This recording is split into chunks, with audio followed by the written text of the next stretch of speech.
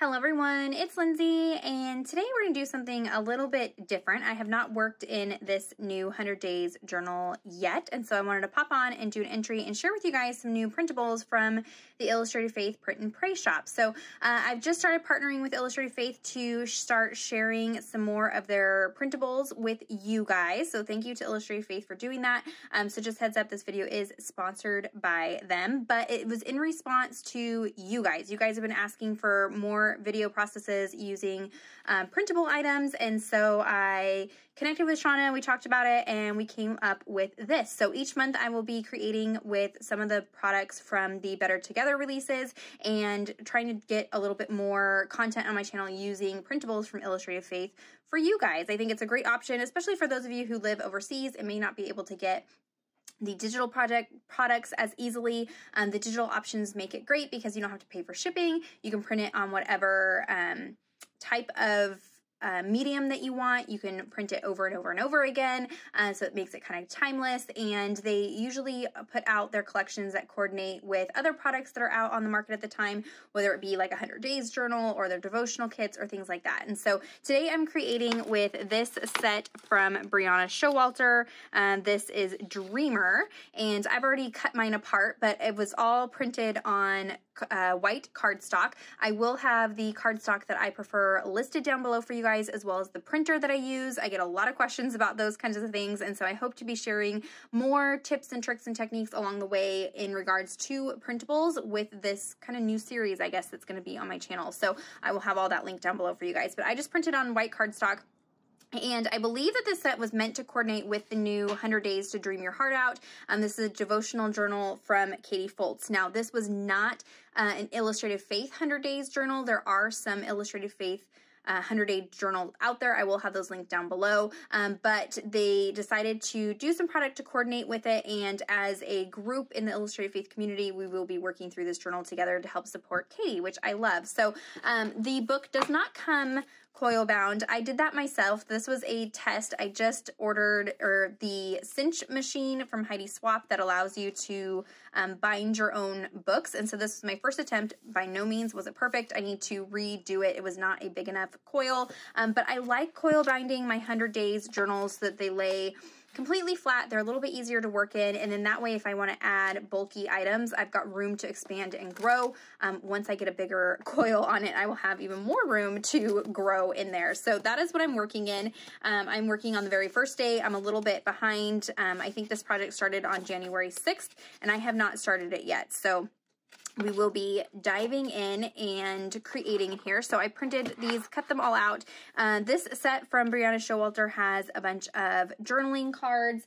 These, when I printed them, are sized to be about 3 1/4, I think it was 3 1/4 by 3 3/4 size. So you could create like a little mini book with these. You could just use these as journaling spots, but like I said, the colors are meant to coordinate with this book. So I'm going to be using these as journaling spots. It has some solid, not solid printed because they're printed print, but they're not journaling lines. They have these ones with florals and things on them, just plain cards. I'm actually going to be die cutting some alphabets and making my own alpha stickers. So I wanted to show you how to turn printables into alpha stickers. So that's what I'm going to be doing with this card here.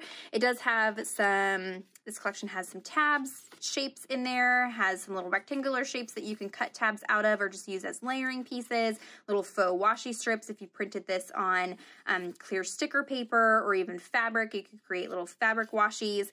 It does have a set of scripture suggestions, so if you're not working in this booklet, you can still work with these printables. So there are a bunch of verses that you can journal with. So I love that she included that for those who aren't working in the book. There's some little phrases. There's this sheet of paint swatches with all these different words that I'm going to mix and match to create my title today, and just put that together. There's also some strips, printed strips that can be washi if you want it to, or cut out tabs, and that kind of thing. So one nice thing about printables, like I said, you can print it on whatever medium that you want, and it kind of changes you know, the look of that printable. I've also pulled out some washi tape. This is some super old washi from the second devotional kit that Illustrated Faith ever did with Dayspring. So this is no longer available, but I wanted to pull out some things from my stash to work with printables. That's the nice thing about printable kits, is that they can kind of boost up maybe some physical product that you already have in your stash. So I've got that. We are going to be making some alpha stickers, like I mentioned, some foam alpha stickers. So I have a die set here. I will be using a manual die cutting machine. I'll link a Tip Tuesday down below all about that. So I will be cutting out letters from one of these printed cards. I'm also going to be adding some double-sided adhesive to it. I'll show you how I do that. And then cutting it out of some craft foam as well. That way they're kind of like a thicker, so they have some dimension. So let me go ahead and put you on fast forward and show you how I put this page together using these printables from Brianna Showalter over at Illustrated Faith. Okay, so I have this card that had some journaling lines, and I took it over to my typewriter and just typed out my prayer on it. And now we're going to start prepping for the letters. So this is some Sizzix double-sided adhesive. So I'm just going to apply this to the back of one of these printed cards. There's a lot of different products on the market that do something similar to this, so I will have a couple things linked down below for you guys. But this is the easiest way that I found to get adhesive on the backside of larger elements like this. So now it is completely coated. It does have a second like backing to it, and so I'm going to leave that on while I die cut out of it. And these letters I'm going to mix and match with some of the paint swatches from the printable set. So I have this set of alpha dies from Tim Holtz. They are linked down below for you guys. I just pulled out the various letters that I needed for my title. This particular set of alphas is really nice because it has multiples of the letters, so I can, you know, die cut everything at once. And I'm just using some washi tape to hold all the letters together. This just helps things from moving around when I send it through my die cutting machine. That way I make sure, you know, everything is good to go. And then I also grabbed some foam adhesive. The one that I have not foam adhesive, craft foam that has adhesive on the back side of it. The one that I've linked down below is a double-sided craft foam, so it has adhesive on the front and the back, so you could skip the Sizzix adhesive step if you purchase that foam. But here I've cut out the letters from both that printed cardstock as well as the foam, and I did find it easier to stick the foam letters back into the negative spaces when sticking the printed paper onto the front of them. It just kind of helps them maintain their shape a little bit better, and it's just easier and goes a little bit faster. So that's what I'm doing here, is just sticking it back into the foam adhesive. And then I can just pull the backer sheet off of the printed letters, stick them on the fronts of the foam letters, and then when I pop those foam letters out, I can remove the backer sheet from the back of the foam adhesive, and now they are foam stickers, if that makes sense. You could also skip the foam adhesive step and just use the floral printed cardstock and have flat stickers if that's, you know, more what you're looking for. That process was a little bit tedious, I'm not gonna lie, but you could sit and do a whole bunch of letters all at once and then just save them in a little dish or something, and then you've got them ready to go when you're working with them. That might be an easier way to do it, is just make a whole bunch of them all at once rather than trying to do it every time that you sit down to work on a particular project. I did pull that pink doily to layer behind my journaling card. That is from the Target Dollar Spot with all of their Valentine's collection right now. So that is something that I purchased recently just to use as layering pieces in my projects. And so now I can start building up my title over here. So I've pulled out a couple of those paint swatch pieces, and my title is going to say, God can help me align my dreams with his plan. And that is one thing I really enjoyed about this particular 100 days journal.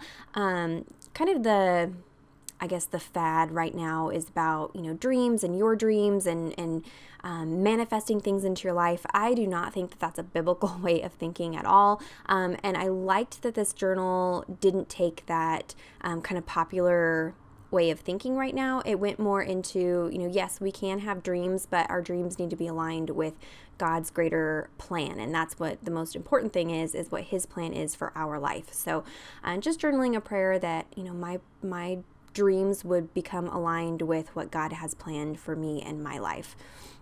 I did outline those stickers with a black pen just to help them stand out. You could also use colored foams, craft foams like blacks or a dark pink or a teal would also help those letters kind of pop, and another way to customize them that you can't do with regular alphabet stickers. So you could also do that technique with the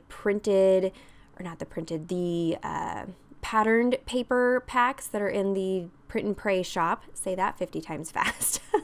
The pattern papers would be perfect for this technique, cutting out alphas and creating your own alpha stickers. These particular dies are a little bit smaller, so it's a little bit more tedious, but there are a variety of sizes of alphas out there that you can use. So everything will be linked down below for you guys. So there's a look at the finished entry. Pretty simple. I just wanted to share with you some creative ways to use those printables. If you have any questions or comments, be sure to leave those down below. Give this video a thumbs up if you enjoyed it, and subscribe to the channel if you're not already subscribed. And until next time, thank you so much. Bye-bye.